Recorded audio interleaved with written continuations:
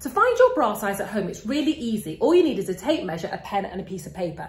In order to find your band size, you want to measure around your rib cage. So mine is measuring 28. You want to make sure that the band is straight. You also want to be wearing, ideally, your best fitting bra. If you don't have one, then you can go braless. You then want to measure round your fullest part of your breast. Now, if you don't have a bra on, all you need to do is bend forward and measure, and that will give you the figure.